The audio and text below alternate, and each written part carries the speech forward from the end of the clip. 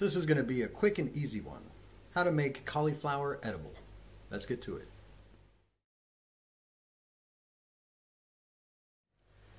Alright, first step, cut the cauliflower. You can just rip off the leaves if they come off easily.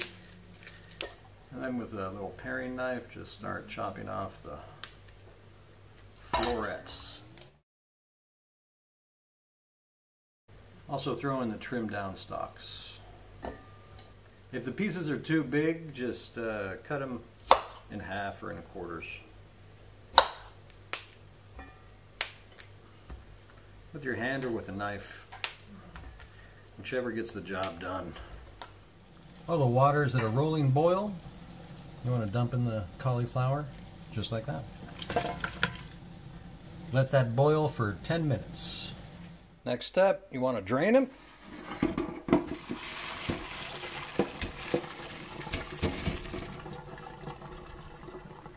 And you want to put them back into a pot. I downgraded the size of this pot. You want to give them a little mash with this.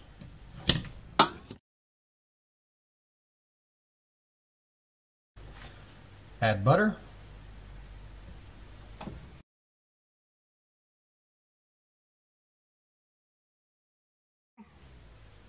Salt. Pepper. White or black. I'm going to also add the garlic. Notice I have cilantro chopped up. If you don't like cilantro, use parsley or any other fresh herb you have. Dump the garlic in there. The fresh herb you want to save until the end, after the puree. Now add a bit of heavy cream, as much as it needs. About 3-4 tablespoons. Oop.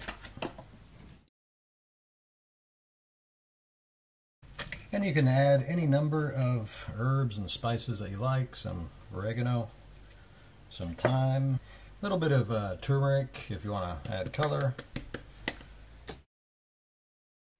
Then you want to take this device to it.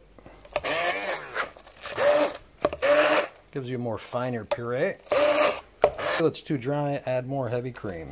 Or you can add chicken stock.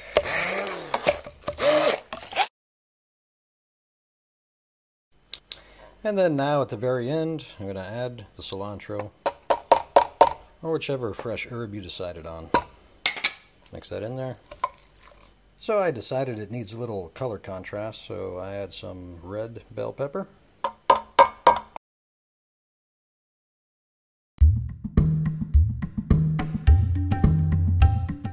So I hope you guys enjoyed that video. I hate cauliflower! What the hell? What are you doing? Stop, it's good. Jesus. I hope you all enjoyed that video. Tonight, I'm going to finish up with the Ballantine's 21-year-old and the Montecristo White Series. Keep cooking until next time.